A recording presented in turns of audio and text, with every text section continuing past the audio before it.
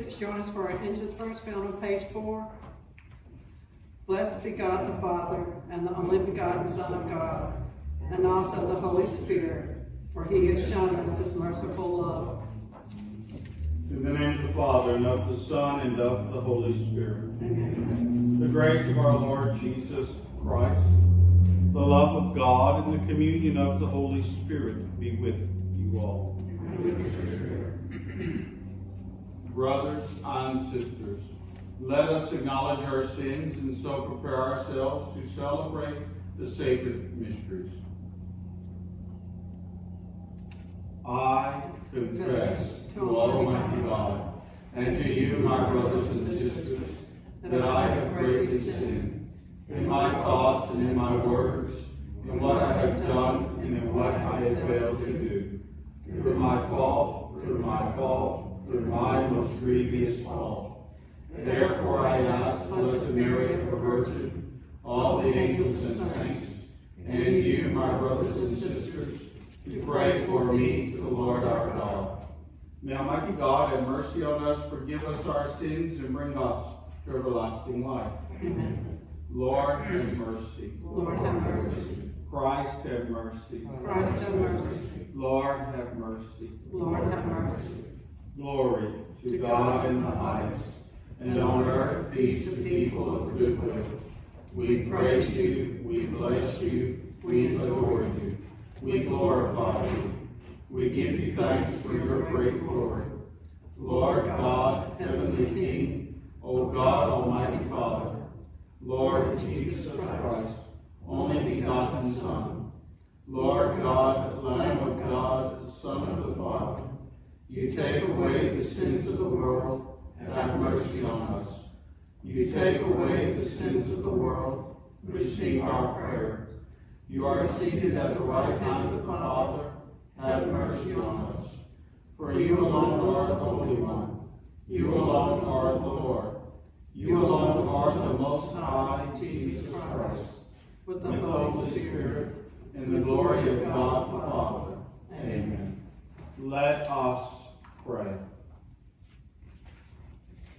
God our Father, who by sending into the world the word of truth and the spirit of sanctification, made known to the human race your wondrous mystery, grant us, we pray, that in professing the true faith, we may acknowledge the Trinity of eternal glory and adore your unity, powerful in majesty.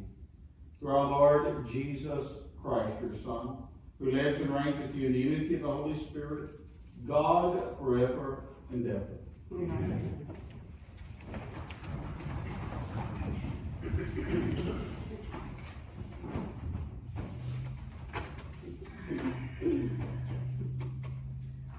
A reading from the book of Exodus. Early in the morning, Moses went up Mount Sinai, as the Lord had commanded him, taking along the 2 stone tablets. Having come down in a cloud, the Lord stood before Moses there and proclaimed his name, Lord. Thus the Lord passed before him and cried out, the Lord, a merciful and gracious God, slow to anger and rich in kindness and fidelity. Moses at once bowed down to the ground in worship. Then he said, if I find favor with you, O Lord, do come along in our company. This is indeed a stiff-necked people, yet pardon our wickedness and sins, and receive us as your own. The word of the Lord. Responsorial. Glory and praise forever. Glory and praise forever. Blessed are you, O Lord, the God of our fathers, praiseworthy and exalted above all forever. And blessed is your holy and glorious name, praiseworthy and exalted above all for all ages. Glory and praise forever. Blessed are you in the temple of your holy glory, praiseworthy and glorious above all forever. Glory and praise forever. Blessed are you on the throne of your kingdom, praiseworthy and exalted above all forever. Glory and praise forever. Blessed are you who look into the depths from your throne upon the cherubim, praiseworthy and exalted above all forever. glory and praise forever.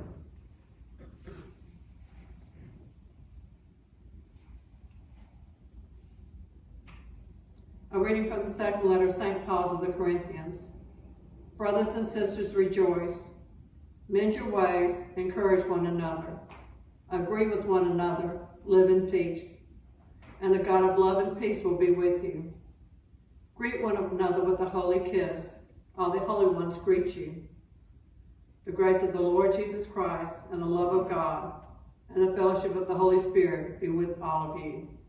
The word of the Lord. Thanks be to God. Alleluia, alleluia.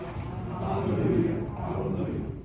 Glory to the Father, the Son, and the Holy Spirit. To God who is, who was, and who is to come. Alleluia, alleluia.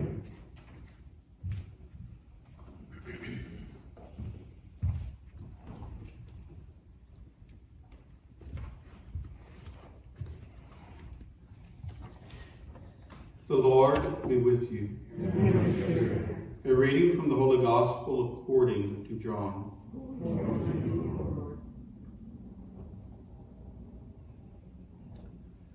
God so loved the world that he gave his only Son, so that everyone who believes in him might not perish, but might have eternal life.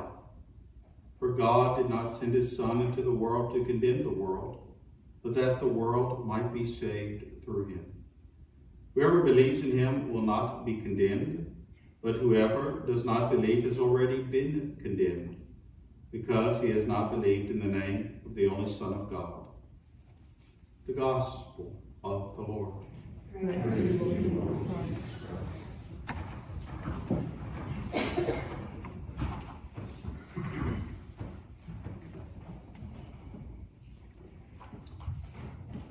Good morning. Today, our church provides us an opportunity to remember and honor the most blessed Trinity, God the Father, God the Son, and God the Holy Spirit. Such a profound mystery that I could never hope to explain it to you. Such a profound mystery that I find myself going back to the ancients, going to the early Christians, the early Catholics, the great doctors of the church, to look for insights so that I could share with you. And I found a beautiful thought. It was provided in a homily on the Blessed Trinity by St. Alphonsus Liguori. And his thought was not original. Smart as Alphonsus was, he himself built upon a thought first given by Pope St. Leo the Great. And so he took what Pope St. Leo the Great had said, and he built upon it. So what I'd like to do this morning is take what Pope St. Leo the Great said, which was built upon by St. Alphonsus Liguori, and then add my own 2 bits to it, to where hopefully I could give you a good thought to reflect upon for the coming week. And so the thought, if we build upon these great minds, centers on the love of the most blessed Trinity for each one of us. A love that can be shown in each of the persons of the Trinity. God the Father in creation, God the Son in redemption, and God the Holy Spirit in sanctification. So let's take a moment and break those 3 down individually and see if we can't come away with something. We start with God the Father in creation, specifically in our creation. When we think of creation, we have a tendency to go back to the very first book of the Bible, Genesis. And to be honest with you, so much can be gleaned if one prayerfully reflects upon Genesis in the garden. One sees a lot in humanity, its inevitable fall, etc. But we profess God as eternal, meaning in God there is no time. God is fully present in 2000 BC as he is fully present in 2000 AD. That being said, when it came to creation, and we think of the world, the cosmos, we think of everything, specifically you, there has never been a time in the mind of God when he has not thought of you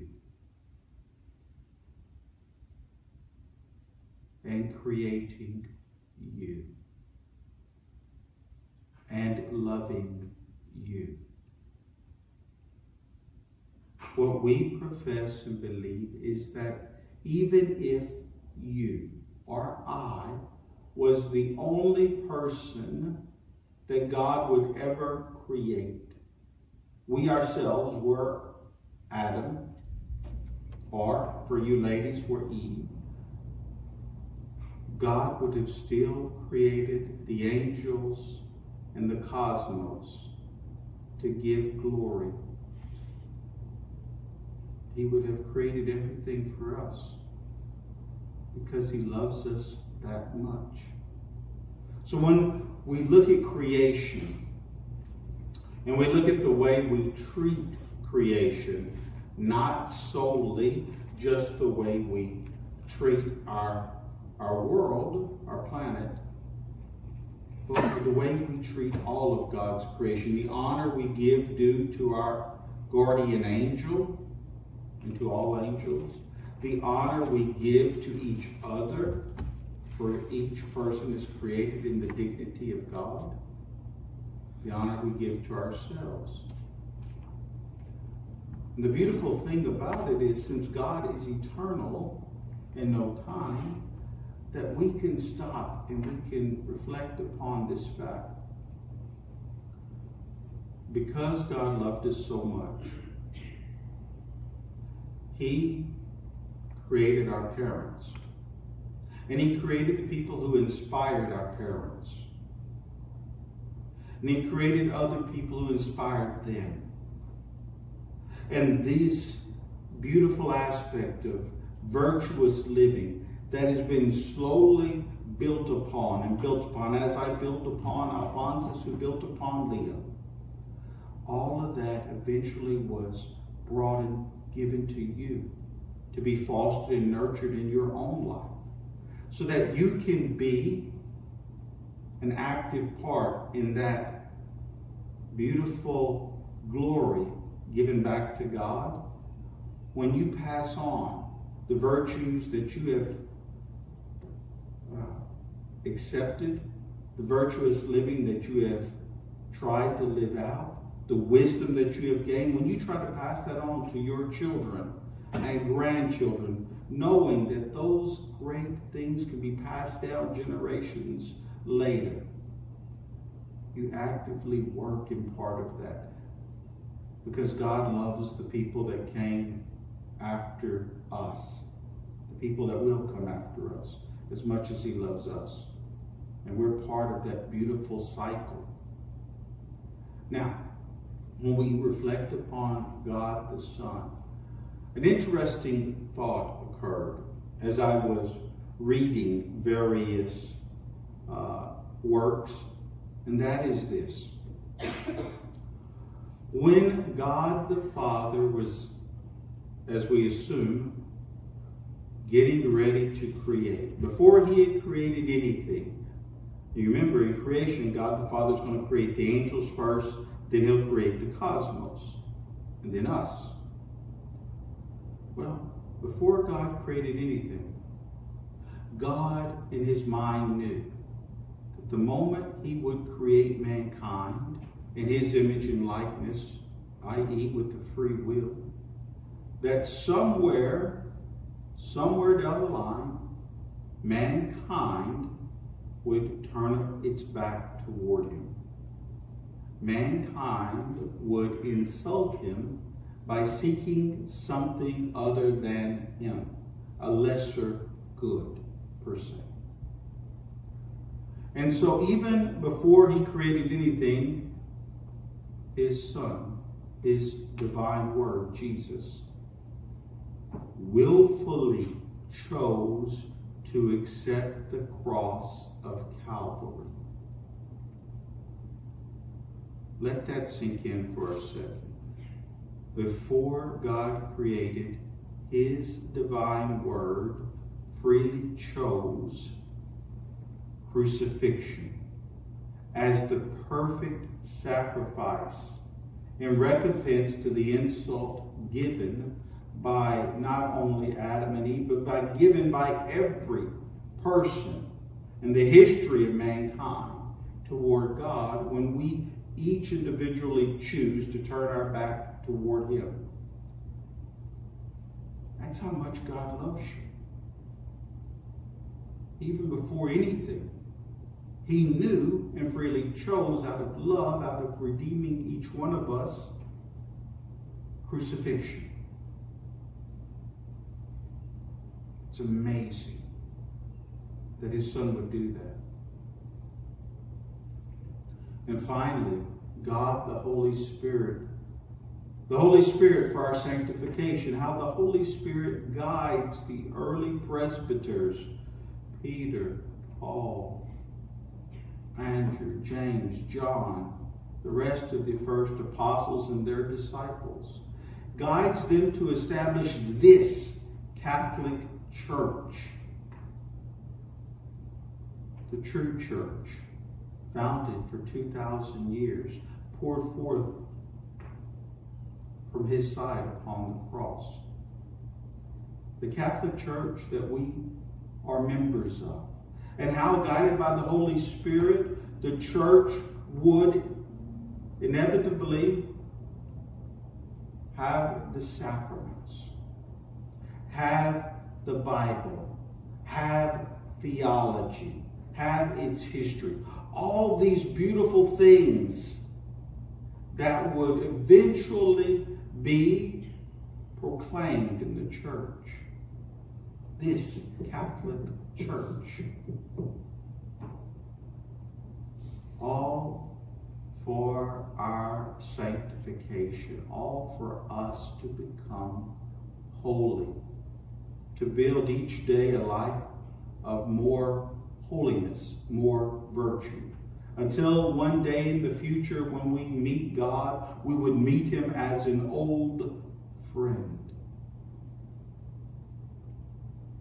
Someone that we had gone to know and love because we had, through his church, grown holy, grown close to him throughout earthly life.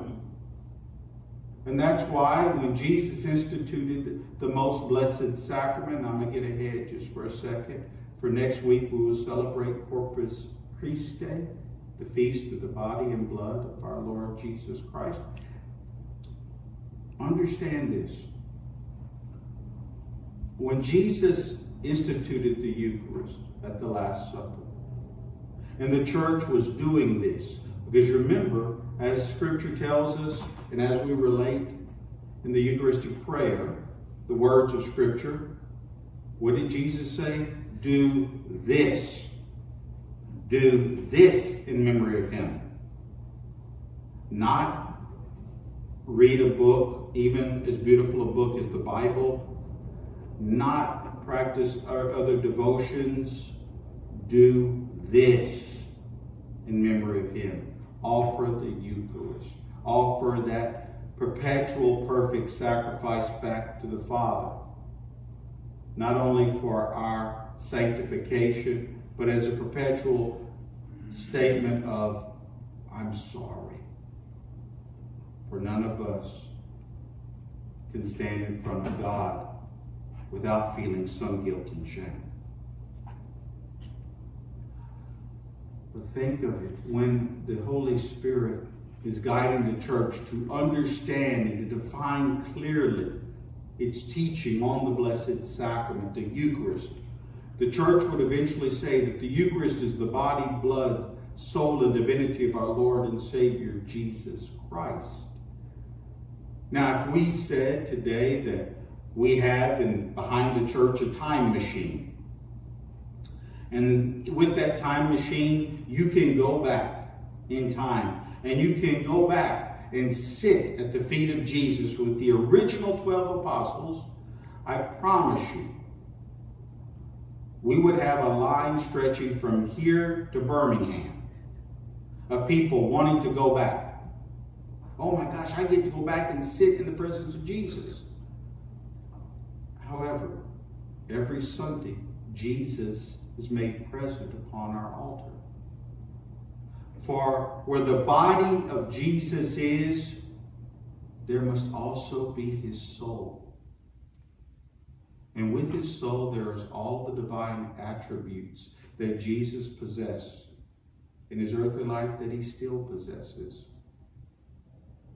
And can you truly separate the divine word from the body and soul of Jesus? No. They are united, the divine word, the body, the soul, all in the beautiful hypostatic union. Jesus is united.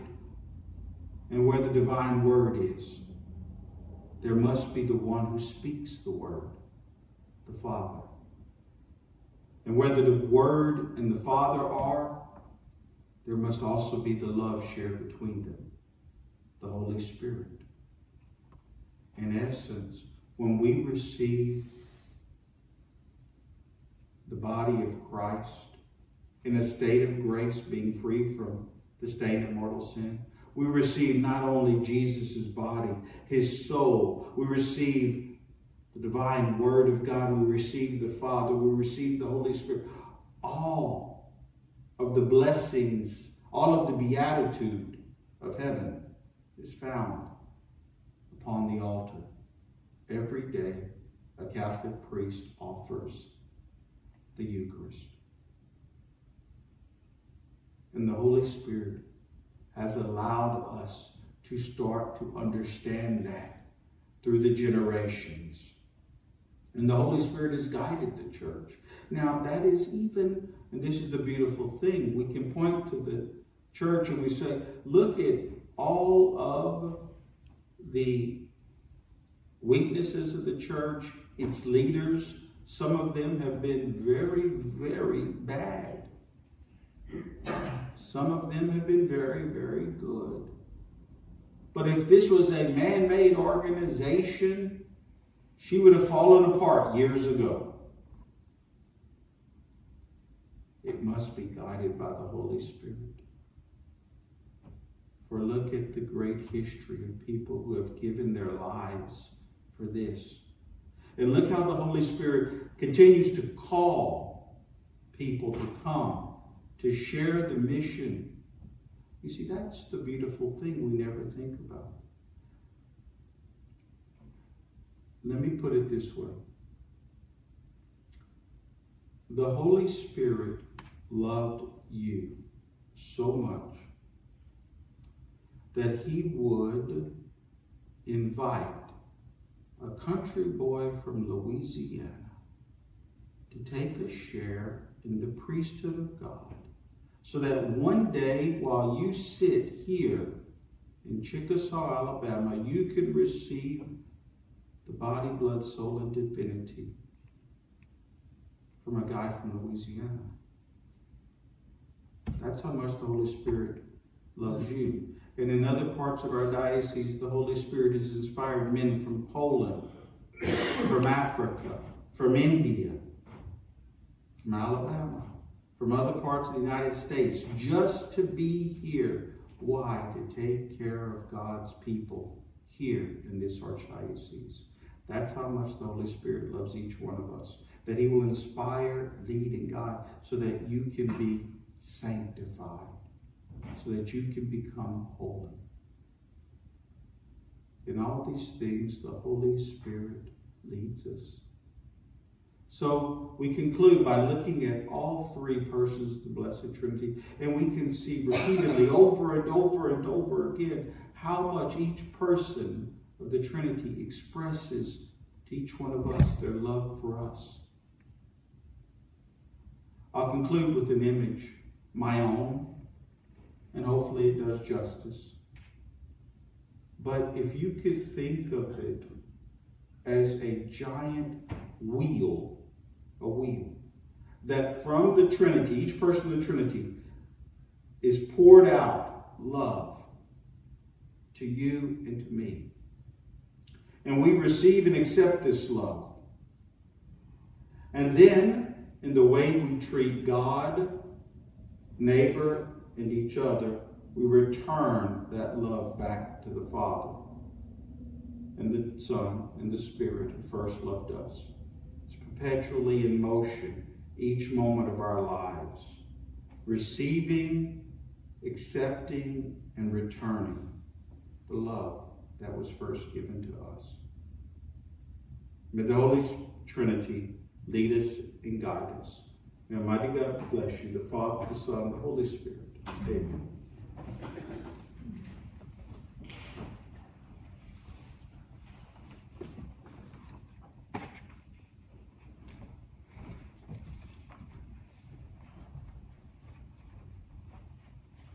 Let us stand for our profession of faith, our creed. I believe in one God, the Father Almighty, maker of heaven and earth, of all things visible and invisible. I believe in one Lord Jesus Christ, the only begotten Son of God, born of the Father before all ages, God from God, light from light, true God from true God, begotten, not made, consubstantial with the Father. Through him all things were made. For us men and for our salvation, he came down from heaven, and by the Holy Spirit was incarnate of the Virgin Mary and became man. For our sake he was crucified under Pontius Pilate.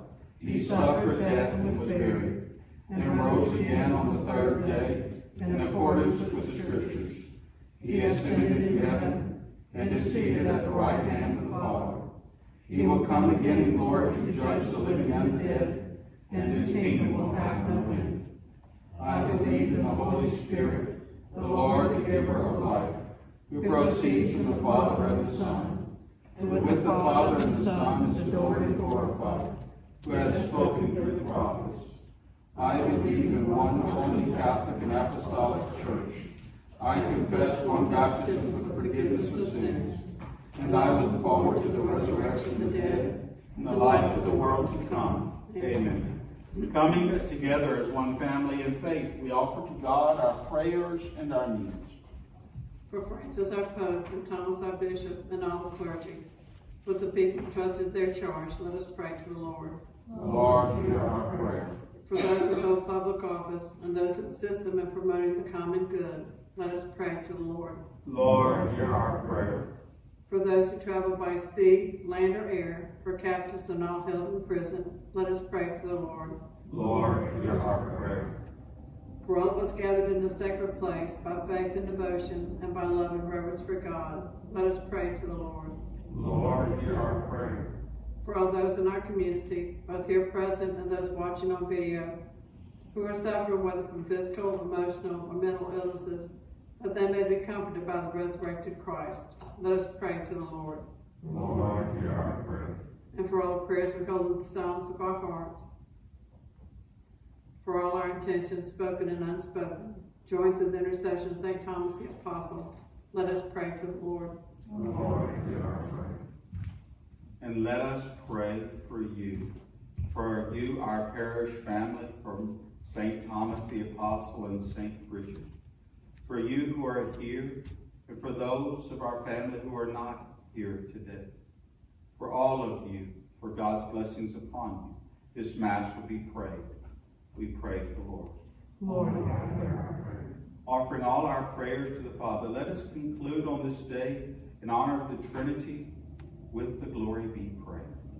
Glory be to the Father, and to the Son, and to the Holy Spirit, as it was in the beginning, is now, and ever shall be, world without end. Amen.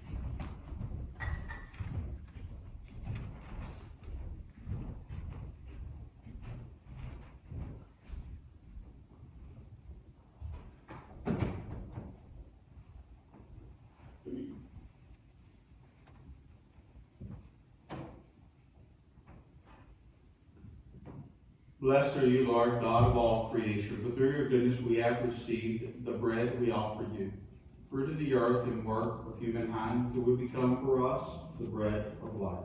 Let us try God forever.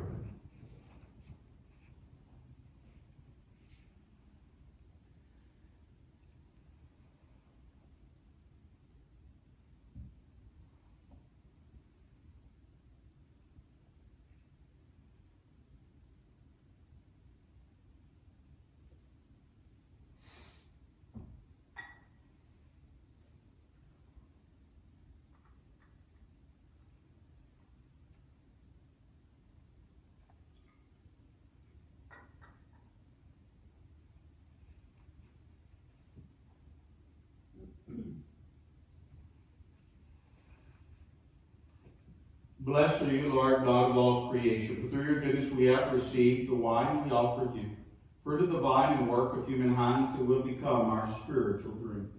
Blessed be God forever.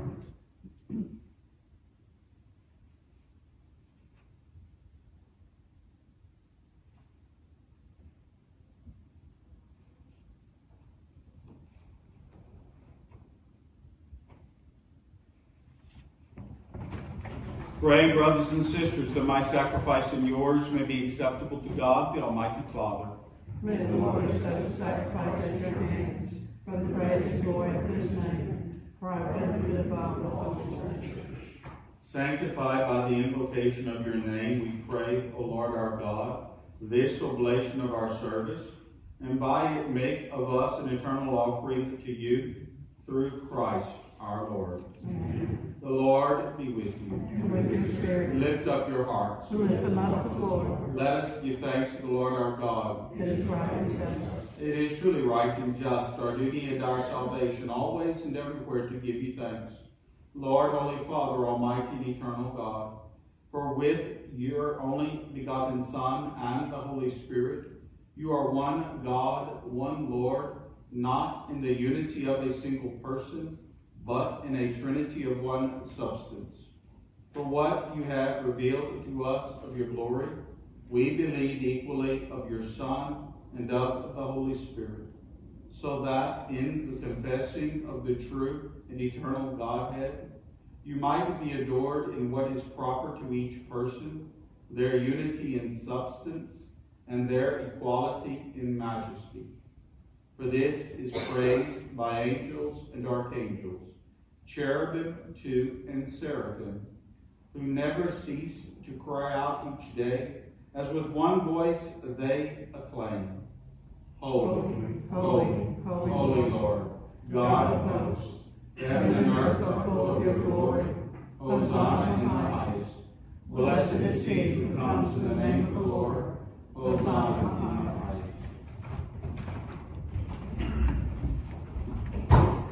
You are indeed holy, O Lord, the font of all holiness. Make holy, therefore, these gifts, we pray, by sending down your Spirit upon them like the dewfall, so that they may become for us the body and blood of our Lord Jesus Christ. At the time he was betrayed and entered willingly into his passion, he took bread and, giving thanks, broke it, and gave it to his disciples, saying, Take this, all of you, and eat of it. This is my body, which will be given up for you.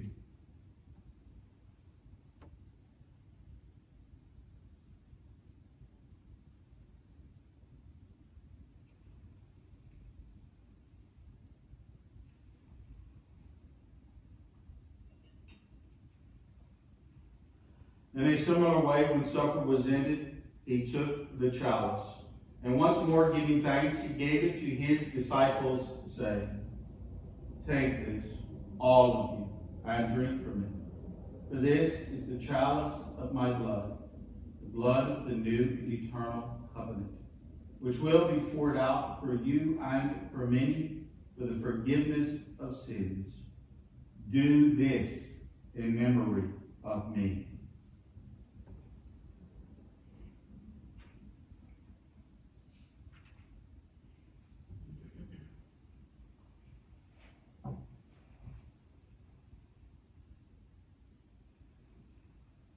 The mystery of faith.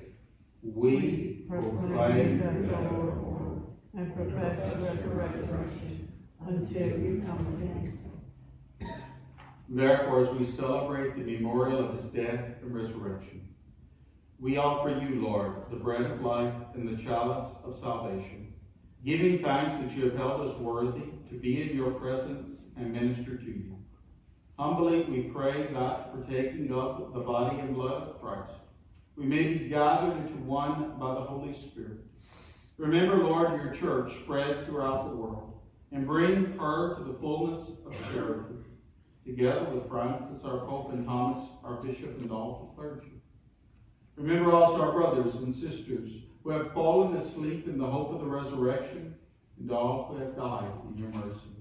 Welcome them into the light of your face. Have mercy on us all, we pray, that with the Blessed Virgin Mary, Mother of God, with blessed Joseph, her spouse, with the blessed apostles, and all the saints who have pleased you throughout the ages, we may merit to be co-heirs to eternal life, and may praise and glorify you through your Son, Jesus Christ.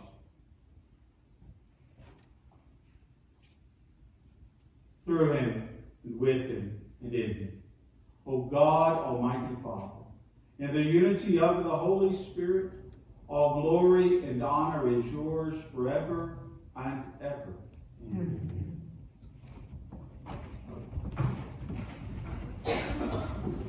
At the Savior's command, informed by divine teaching, we dare to say, Our Father, who art in heaven, hallowed be thy name.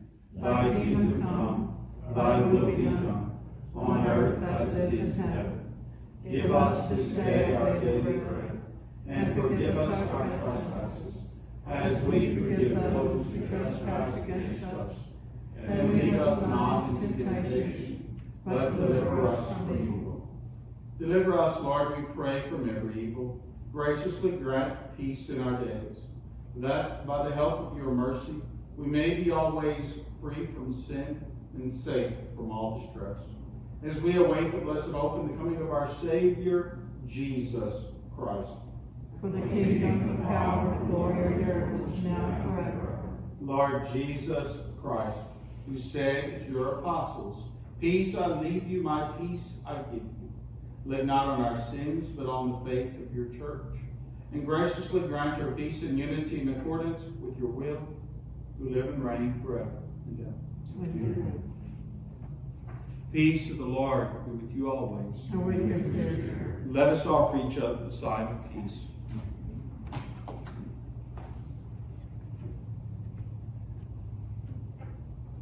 Lamb of God, you take away the sins of the world.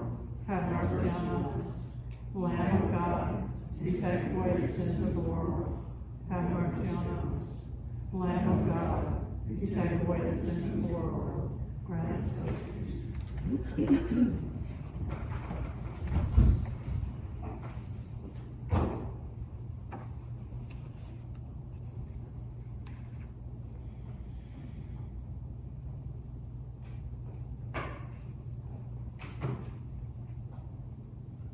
Behold the Lamb of God. Behold him who takes away the sins of the world. Blessed are those called to the supper of the Lamb. Lord, I am not worthy that you should enter under my roof, but only say the word, and my soul shall be healed.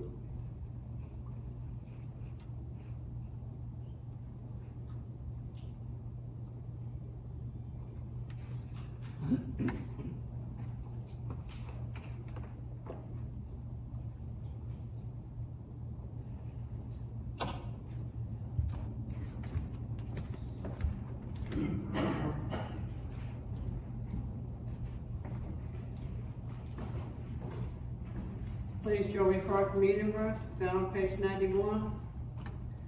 Since you are children of God, God has sent into the hearts the Spirit of his Son, the Spirit who cries out, Abba, Father.